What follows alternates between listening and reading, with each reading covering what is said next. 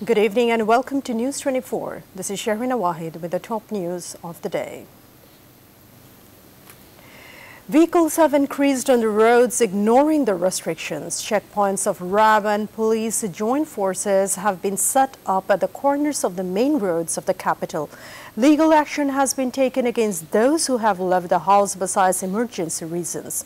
Members of the law enforcement agencies say that patrols will be increased in the neighborhoods to implement strict lockdown and illegal action will be taken.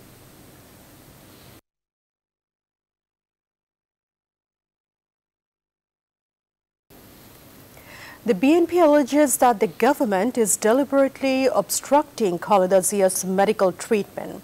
The party's organizing secretary Said Imran Saleh Prince made the allegation at a press conference on Saturday afternoon. He said the government is not standing by the people who have become unemployed in the lockdown. Meanwhile, Army League General Secretary Ubaidul Qadir has called upon the government as well as party leaders and co-workers, people representative and the able-bodied to stand by the people in tackling the disaster and says there is no shortage of money to help the people.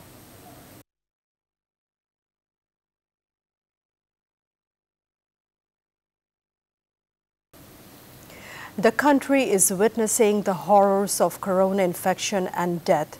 In the last 24 hours, 163 more people have died in the country with COVID infection. 11,525 people more have been infected. The condition of corona patients is getting worse every day due to ICU and oxygen crisis. The number of ordinary hospital beds is also decreasing at a geometric rate as the number of patients increases. Analysts are blaming the over-complacency of the health ministry for the catastrophe. However, the DG of the health department said ICUs could not be introduced in many hospitals due to lack of skilled manpower. Meanwhile, records of infections are being broken every day in different districts. Health Minister Zahid Malik said an agreement has been reached with Russia on the vaccine, adding that the Russian-made Sputnik V vaccine would arrive in Bangladesh this month.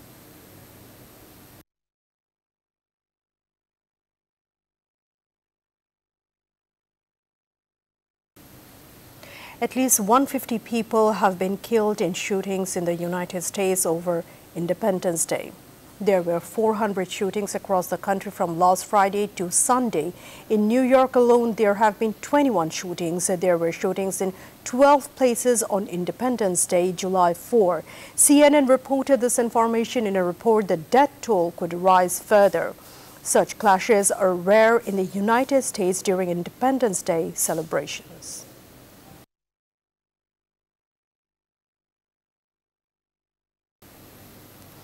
And that is all the news for today. Thank you for watching News 24. Please stay with us.